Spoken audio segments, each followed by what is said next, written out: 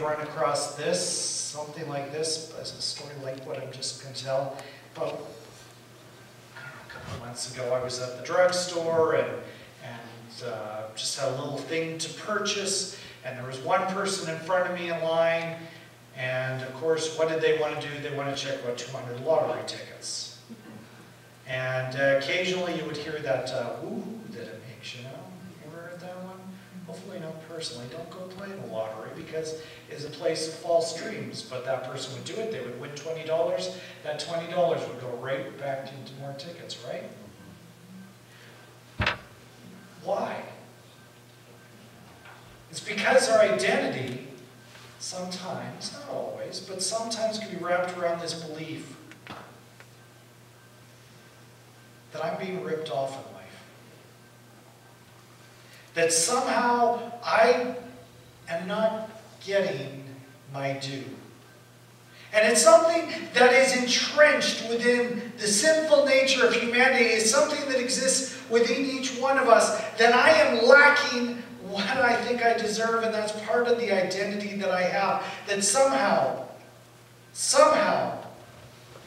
I should have more money. But it doesn't just have to be about money, does it?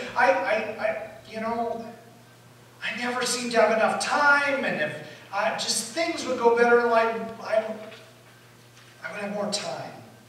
Or maybe I'm not getting the respect I deserve in life. Or my life should be easier because, boy, I look around me and everybody else's life looks easier. Or I should have a better marriage. I deserve it. Or I should have better kids. Better parents, maybe?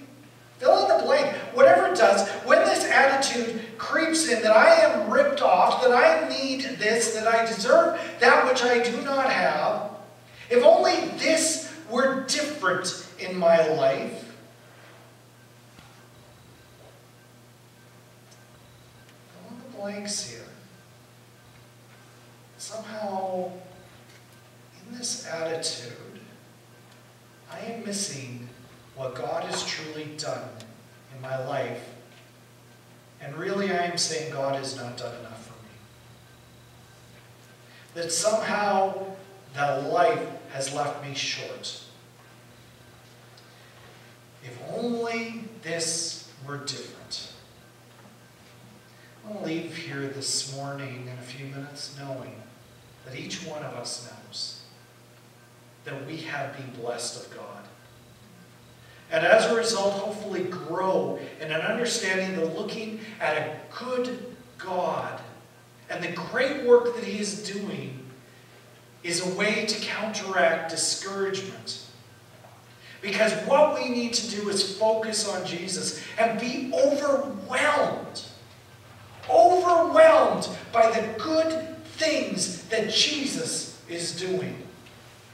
So when I am looking at things in my life that aren't quite going right, when I'm looking at the circumstances, when I'm looking at that person who is maybe not quite all that I hoped would be, when somebody has let me down, that I am so overwhelmed by the love of Jesus that it really isn't my focus. You know, Jesus promised that we're blessed. And Christians, as well as everybody else in the world, often ignore gratitude over a demonic idea of self-absorption. That it's all about me. So I was at this thing yesterday. We got through lunch. I was allowed to eat celery. Went to the very last set. It was a long day. It was about 4:30 in the afternoon after we'd sat there since 8 a.m. and done so the day before. And it was starting to get towards the end, and my back is starting to tell me these chairs are getting hard, and starting to think, I gotta probably start heading out here. And our last person to talk and give a report on the day was the president of our denomination, a guy by the name of David Hearn, and he's kind of one of these real dynamic speakers and all that. And he got up and he said something that struck me as, man, that fits my sermon tomorrow. It was more a line. It wasn't his main idea. But he asked the question of us as Christians, as church leaders, as people involved in the things of God. He asked us, are you a whiner or a warrior in the kingdom of God? What a good question. Are you a whiner or a warrior in the kingdom of God? A whiner is the one that says, I am not good enough, or I am stuck with this situation. I am stuck in my life and I'm not happy about it. I'm stuck with this person. I'm stuck with this situation. I'm not happy. Are you a whiner or a warrior in the kingdom of God?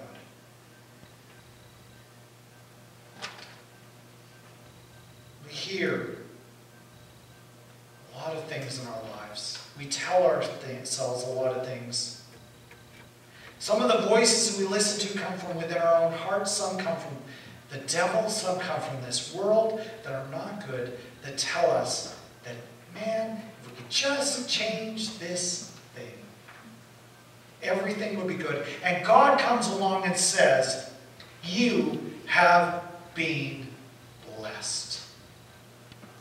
From the very realms of heaven, you have been blessed. The glory of God resides on you. The power of God is in your life and your heart. It is there.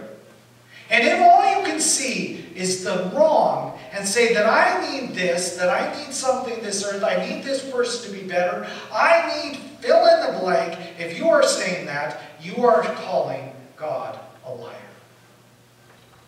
Because God says you're blessed. He speaks over you and says that. God promises that you are more than a conqueror. You are blessed. He has spoken over you. It is a promise of God that I am blessed with an eternal blessing because of the choice of God. Seen those commercials on TV for a credit card, and they say, so what's in your wallet? Know the credit card commercials I'm talking about? I see a few nods and a lot of blank looks. Well, they are there. They ask the question, what's in your wallet, with this implication that if you have this credit card, you have the riches of the bank behind you. Do you know what? We have the riches of God behind us. The book of Ephesians, what I read a little bit before and what I'm going to come to now, has often been called God's bank account. God's checkbook or something like that. Because from it we discover that we have the riches of God. The main theme of this entire letter that Paul writes to this church is that you have the full riches of God, that you have been made into a child of the King, that God is at work in your lives. And because of what God is doing in your life, you have greater value than you understand. You have greater value than what people who speak into your life understand. You have greater value than what the devil is telling you. We're going to look at his opening greeting for a few minutes and see that even as Paul comes to this letter, and even as he's saying just hello to this church in the city of Ephesus, Paul is trying to show the people of God how blessed they are. In Ephesians chapter 1 we read, blessed be the God and Father of our Lord Jesus Christ, who has blessed us in Christ with every spiritual blessing in the heavenly places. Go to the Gospels. It's a section in Matthew and in Luke called the Beatitudes. It says, blessed are you when you are poor in spirit. Blessed are you. Luke just makes it, blessed are you when you are poor. It's a different word that's used there. That word literally is more, happy are you. Happy are you when this happens. Good has come to you when everything in the world is going wrong. Not the word that is used here in Ephesians. In fact, it's not the main word that we find in the New Testament that gets translated blessed. Here it's a very different word. It's completely unrelated to the Greek. It gets translated in English the same. It's a good word has been spoken over you. That's literally what it says. That God, the Father of our Lord Jesus Christ, has spoken a good word over top of you. He has spoken well of you. When I was in late junior high, we would have to go go to phys ed class, and I remember very vividly that our teacher, right at the beginning of the year, would divided the class up into two sections. One was the kids who he was going to end up coaching in basketball and volleyball and some of the other school sports. In gym class, he would take them, and they would do drills for an hour or whatever, however long the class was, and do it. For those of us, and I was in this group, who were not going to make his basketball team, who were not going to make his volleyball, weren't going to make the big sports teams, literally it was go outside and play. I don't know exactly how he ever got graded, because I'm not sure he ever saw us do anything. But it was, you know, the idea of pick sides, you know, you get two captains, you pick, and then somebody gets picked last. Well, he took the kids who weren't even going to get picked last. Just go off and do your thing. You're kind of hopeless with sports type thing. That was kind of like how it is. Now, it didn't really affect me, I've got to say. Don't feel sorry for me. I don't say it that way. We actually went outside. We had lots of fun. We actually did do even sports, and we probably did much better because nobody was actually watching us. We had a lot more fun that way. But kind of what is the statement that's being made? In athletics, you're not good enough. That's kind of an important thing in our society, right? Well, for all of us, we have moments of time where we hear that voice that says, you're lacking. You're not good enough. Maybe even God doesn't look at you good enough. I certainly don't look at myself as worthy. And God comes along and says, yeah, well, you're not worthy, but guess what? I have made you worthy. I have spoken over you. I have said that this is the way that it is. Not because you have accomplished anything, but because I said this is true. The God of the universe stands over us and says, you are forgiven. The God of the universe says, you have value in the eternal kingdom of God. The God of the universe stands over you and says that you are loved. The God of the universe says you have ability to make a difference in the kingdom of God. And God loves you, and because He does, you have everything that you need. Not that He pretends you're good enough. Not that He makes up something. But He speaks over us. And He says that this is true. And because the God of the universe said it's true, it's true. The same God who could speak in creation and the universe was formed. The same God who with the word of His mouth can form planets. He speaks over us in the same way. And He says, you are my child. If He says it, it is truth. That's the whole idea, actually, behind this whole sermon series we've been looking at. These are the promises of God that have to do with who we are. And if God says this is true in your life, it is true. You cannot change God's truth. If God says you're adequate, if God says you don't have the power to not be loved. You don't have the power to not be worthy. You cannot take away the promise of God. If He has forgiven you, you are forgiven. If He has loved you, you are loved because He has spoken over us. His promise is truth. It is not an I hope so. This word blessed is not I wish you well. It is not a wishing. He is coming to people who have accepted the gospel message, who believed in the name of Jesus, who have accepted that Jesus Christ died for their sins, has risen again to bring them new life, and because they have believed the eternal truth of the gospel, there is nothing that this person over here that matters against me can do to take away the glory of God in my life. There is nothing that my doubts in my heart that I'm good enough can take away the fact that the Holy Spirit comes into my life and enables me. I may sometimes question, am I good enough? The answer is no, I'm not. But Jesus is at work anyways, and so I'm worthy of his eternal kingdom. God is at work. In many ways, we could even translate this that God sings praises over us, which is biblical. We are told in the Old Testament about singing songs about us, about engraving our names upon his palms. God is at work. And Paul is giving great praise to God because God is at work. We'd expect at the beginning of this letter, Paul to be saying, I bless those of you who are reading this. It'd be kind of a typical greeting, wouldn't it? I wish you well, maybe, even kind of in a weak blessing.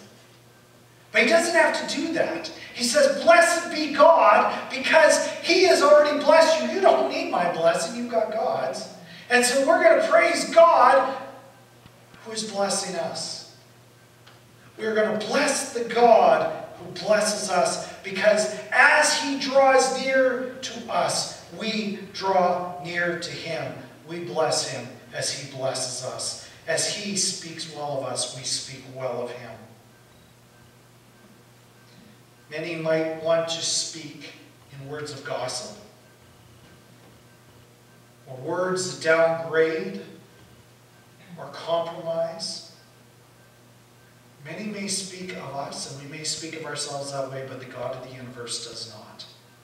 His declaration over us is that we are good. You know, you go back, the language is actually kind of like the book of Genesis. You go back to the book of Genesis, God looks over creation, he says, it is good. It is good. He looks over his work of salvation and says, it is good. It is good.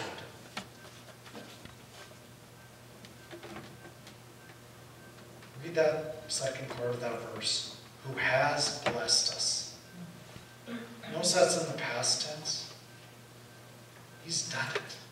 The work is finished. The work of salvation has brought us into his eternal kingdom, and it has changed everything for us. And so we have every spiritual blessing in the heavenly places. Blessings come from the heavenly realms. Literally it says, our blessings are from skyward. It's kind of a poetic way of saying from God's eternal kingdom, from out there, from beyond us, from higher than us. And he's using poetic language to say that we have blessings from eternity. And since it's eternal in nature, it cannot be revoked. It cannot be taken back. And sometimes we can feel discouraged. We can feel overwhelmed. We can feel that nothing is going right. Somehow, this is not easy.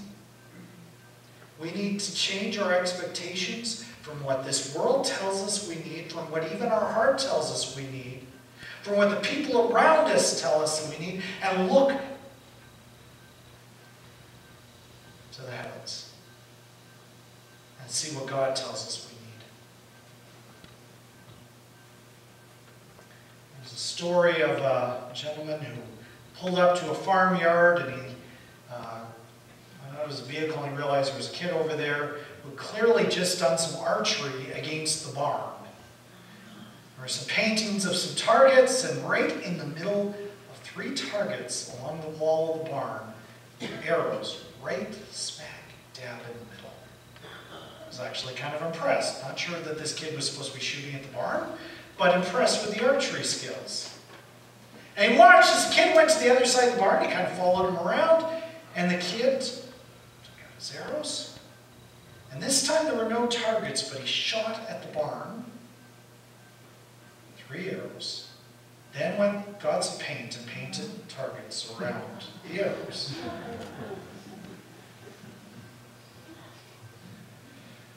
You know, with Jesus, we hit the target every time, but it may not be the target we expect. So maybe we should just change our expectations. To redraw the targets, rather than being consumed by the fact that life doesn't exactly go the way that we think, that somebody doesn't quite measure up the way that we think, that somebody may say something that doesn't go with the things of God. And instead find that in Jesus we have hope. We need the right expectations for life. Expectations about circumstances, marriage, family, work, church, anything, how any of those is going to play out. If that is where our heart is, we're going to be disappointed every time. Because we're looking to the imperfect to fill our expectations. But when we look to Jesus, to the heavenly realms, to the heavenly places, we're going to find it.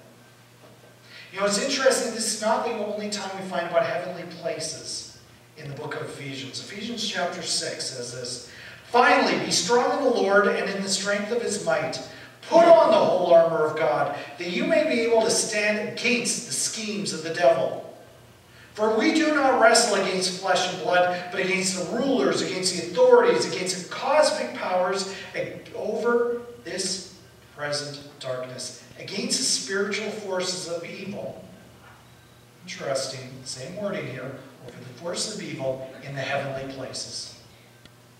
You know, in the heavenly places, there is a battle. A big battle. It's not a good place always. There is a strong battle happening. On the one side, we have cosmic forces that are arrayed against us. And on the other side, we have good. And the definition of good in the Bible is God himself. And God wants you to know that he has spoken good over you. And if there is a battle in the heavenly places and God has spoken good over you, what has the other side tried to tell you? What do you think the other side is trying to say? The forces that are opposed, the forces that are against you, speak words of condemnation, speak words of judgment, speak words of defeat. But coming out of that struggle is the great ability of a God of all power to bless beyond our understanding despite the battle that is going on. We come out of that struggle because God is stronger. When I hear the words of condemnation, judgment, God comes along and says, "No, you're blessed. I have spoken good over you." See, when God is at work, it changes who I am. No one can change what God is doing. Despite my failures, despite the disappointments of life, despite the judgments of other people, despite it all, he speaks praise over us. And that is our great protection from discouragement. It is our protection from the words of the devil. It is our protection when our focus is on everything other than Jesus. He is at work. And at times, because there is this war, because there is this struggle, victory at times is going to feel very far away. It will not always feel good. At times we may even question, where is God in this? But it does not take away the fact that God is near. Jared Wilson, author, wrote, "If I hear anything long enough, I will start to believe it. This works for the gospel words too. So I stop listening to myself. I stop preaching to myself. I I am not who they say I am. I am who God says I am. He goes on to talk about a quote from Martin Luther, the reformer. He says, yeah, you're going to hear often in life that you are a mess. Martin Luther says, well, live up to it. Yeah, it's true. And he says, but it doesn't matter. It doesn't matter. Because my life is in Jesus. I am a mess, but I'm forgiven. I am a mess, but the God of the universe loves me. And what matters is life in Jesus. And Jesus speaks words of blessing. My own doubts, Satan, co-workers, spouse, situation, they can't take that away. Yeah, I may be a mess, but God is bigger. Jesus is in control. To remind us of that, we're going to come to the communion table and celebrate what He has done, because this is the price He has paid to bless us. I'm going to invite our elders to come.